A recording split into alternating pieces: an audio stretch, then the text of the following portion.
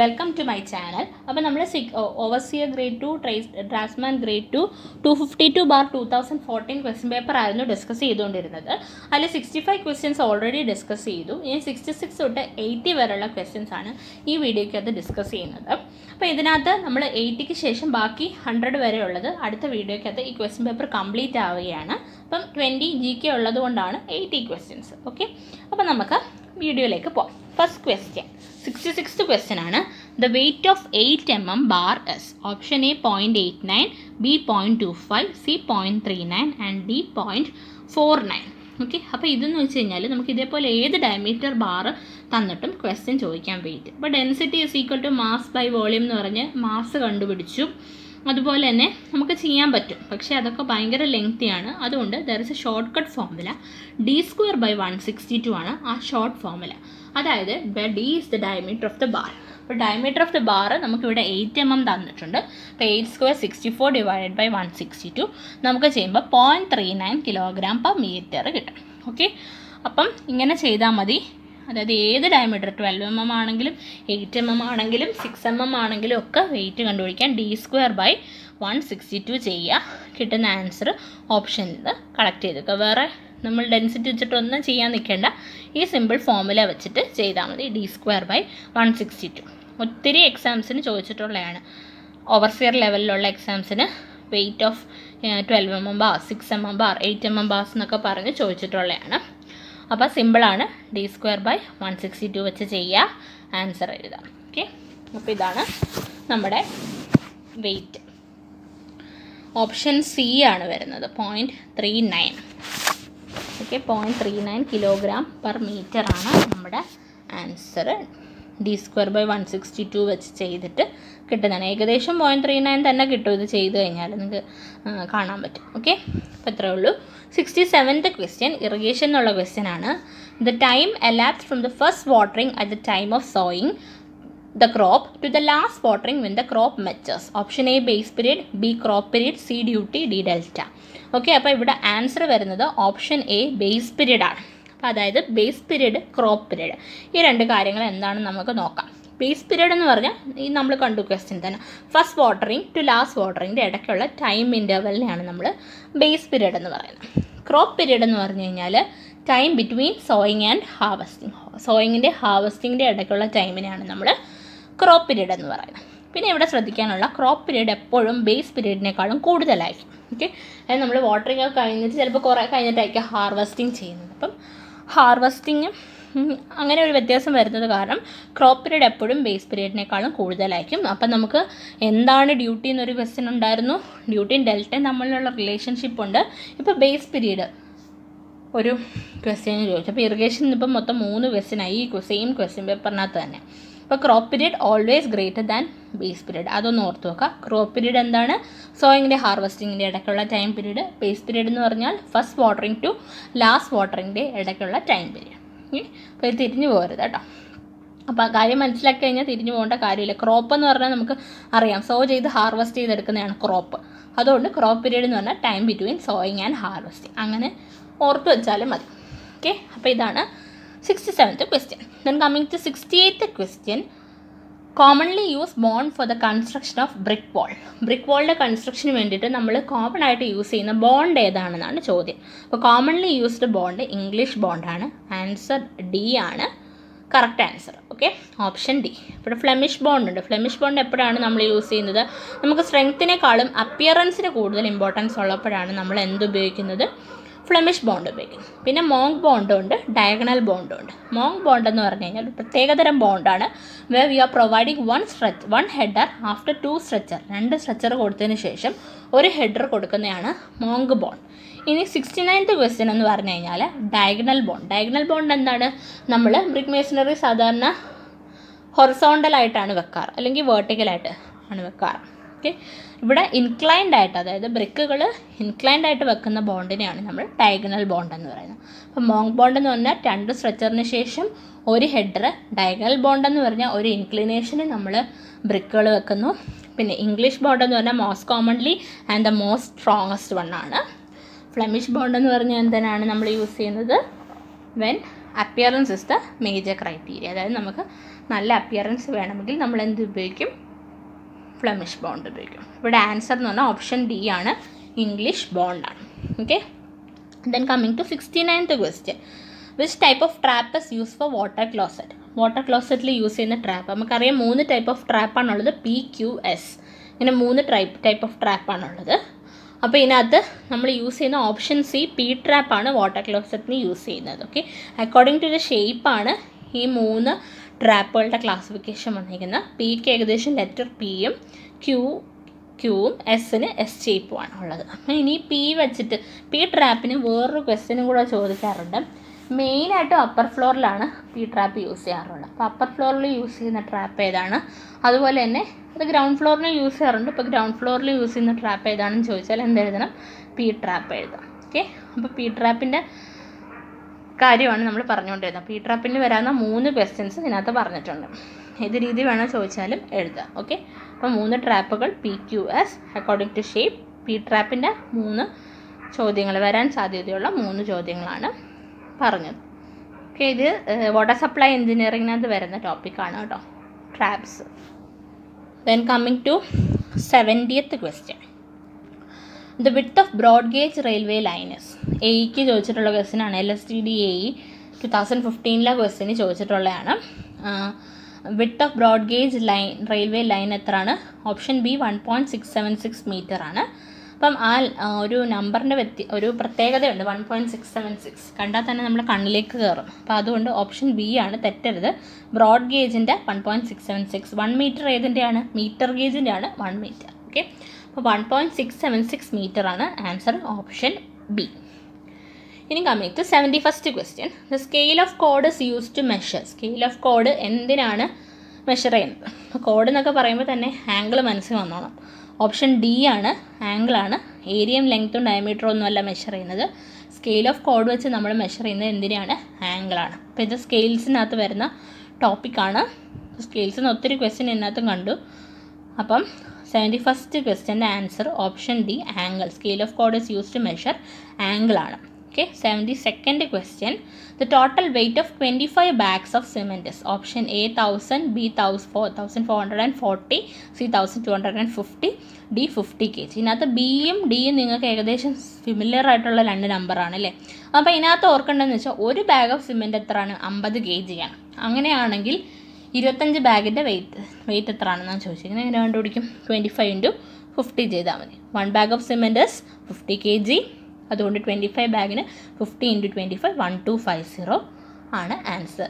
Okay, kg. അപ്പോൾ ഇത് നമ്മൾ സിമെൻറ്റിൻ്റെ രണ്ടാമത്തെ ചോദ്യമാണ് അല്ലേ. ആദ്യത്തെ ചോദ്യം എന്തായിരുന്നു? നമുക്ക് വോളിയം എത്രയാണ്? 0.035 മീറ്റർ ക്യൂബ് എന്ന് പറഞ്ഞിട്ട് ആൻസർ കിട്ടി. 1 ബാഗ് ഓഫ് സിമെൻറ്റിൻ്റെ വോളിയം എത്രയാണ്?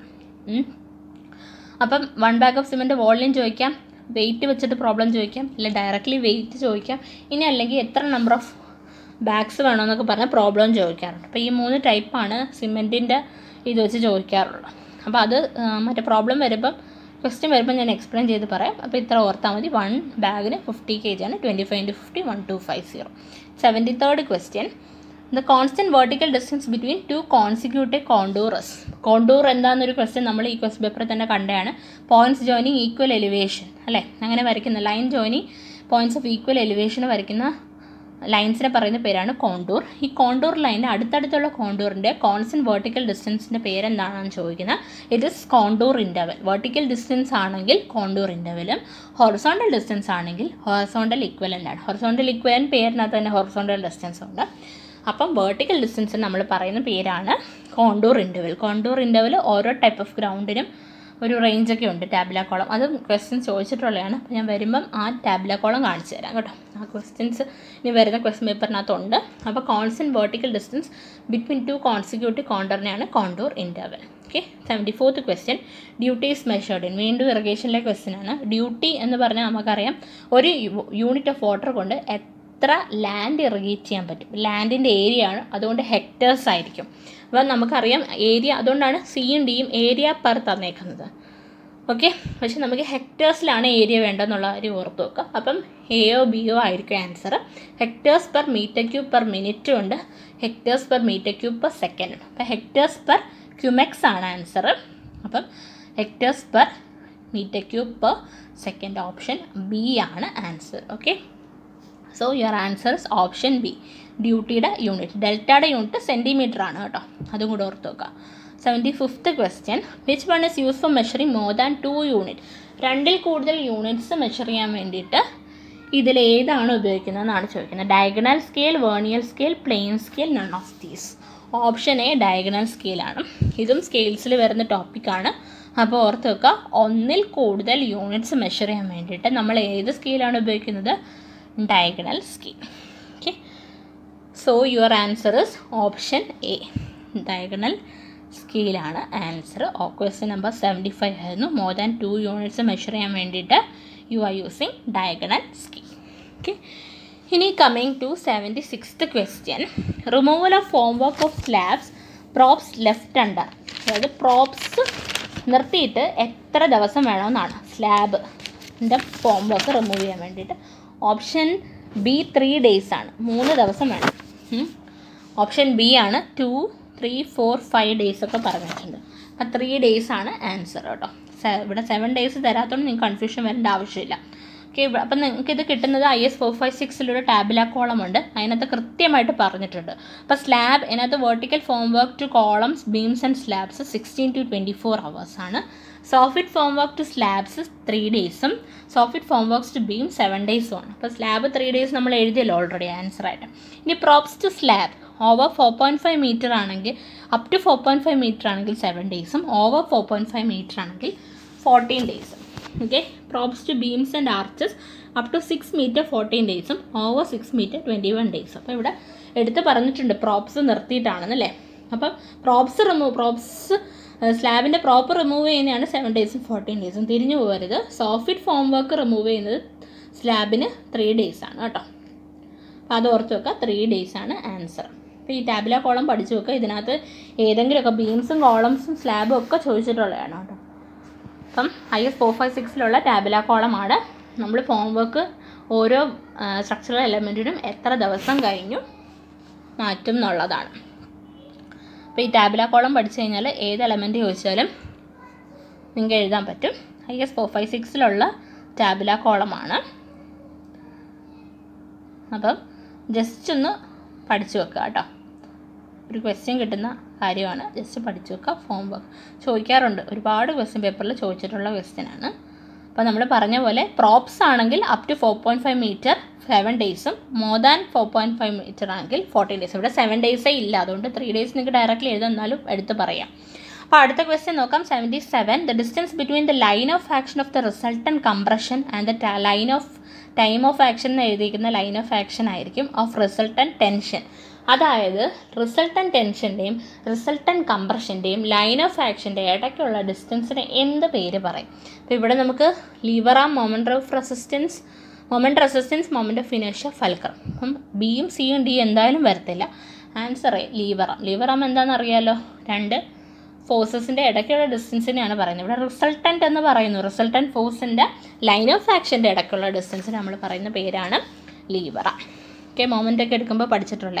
Then 78th question, distance between the surface bar and the surface of concrete. അതായത് നമുക്കിപ്പോൾ ഒരു ബീം, റെക്റ്റാങ്കുലർ ബീം സങ്കല്പിച്ച് കഴിഞ്ഞാൽ ന്യൂട്രൽ ആക്സിസിൻ്റെ മേളിൽ കംപ്രഷനും താഴെ ടെൻഷനുമാണ്. അപ്പോൾ ചില കേസിൽ കംപ്രഷനിലും ടെൻഷനിലും നമ്മൾ എന്ത് കൊടുക്കാറുണ്ട്? റീഇൻഫോഴ്സ്മെൻറ്റ് കൊടുക്കാറുണ്ട്. ഇപ്പോൾ ടെൻസൈൽ സോണിൽ മാത്രം നമ്മൾ റീഇൻഫോഴ്സ്മെൻറ്റ് കൊടുത്തിട്ടുണ്ടെന്ന് വെച്ചോ. അങ്ങനെയാണെങ്കിൽ സർഫസിലുള്ള റീഇൻഫോഴ്സ്മെൻറ്റ് ബാർസും കോൺക്രീറ്റിൻ്റെ സർഫസും തമ്മിലുള്ള ഡിസ്റ്റൻസിനെ പറയുന്ന പേരെന്താണെന്നാണ് ചോദിച്ചിരിക്കുന്നത്. ഫോം വർക്ക് ഇതിനകത്ത് വരുന്നതല്ല. Then B cover, C both 1 and 2, D all of these. അപ്പം option B കവറാണ് surface ബാറും surface of കോൺക്രീറ്റിൻ്റെ distance. Option B cover. 79th question, the pipes should provide at inlets and outlet of the septic tank. Septic ടാങ്കിൻ്റെ ഇൻലെറ്റിലും ഔട്ട്ലെറ്റിലും ഏത് പൈപ്പാണ് provide ചെയ്യേണ്ടതെന്നുള്ളതാണ് question.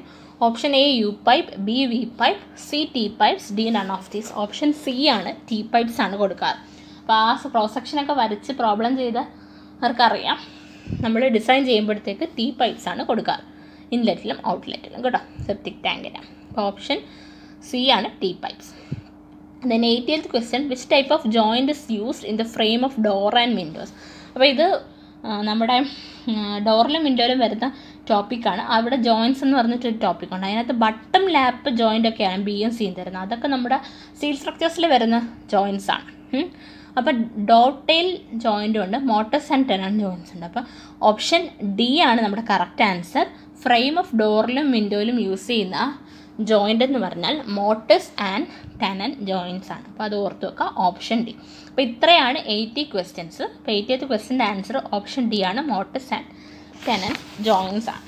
Okay, അപ്പം frame of door and Windows. അപ്പോൾ ഇത്രയേ ഉള്ളൂ. ബാക്കി 20 questions അടുത്ത വീഡിയോയിൽ cover ചെയ്യാം. അതോടെ ഈ ക്വസ്റ്റ്യൻ പേപ്പർ കംപ്ലീറ്റ് ആവും. അതിനുശേഷം അടുത്ത ക്വസ്റ്റ്യൻ പേപ്പർ തുടങ്ങാം. അപ്പം നമുക്ക് എക്സാം ഇപ്പം ജൂണിന് ശേഷം എപ്പോൾ വേണമെങ്കിലും വരാമെന്നുണ്ട്. നമുക്കൊരു ക്രാഷ് കോഴ്സ് സ്റ്റാർട്ട് ചെയ്യുന്നതിനെ കുറിച്ച് ഞാൻ ആലോചിക്കുന്നുണ്ട്. അപ്പം പ്ലീസ് വീഡിയോ ഇഷ്ടപ്പെട്ടെങ്കിൽ please like, share and subscribe. അതുപോലെ എന്തെങ്കിലും നിങ്ങളുടെ സജഷൻസോ എന്തെങ്കിലും ഉണ്ടെങ്കിൽ you can comment in the comment box. Okay, അപ്പം വീഡിയോ ഇഷ്ടപ്പെട്ടിട്ടുണ്ടെങ്കിൽ കാണുക, ഷെയർ ചെയ്യുക. Thanks for watching.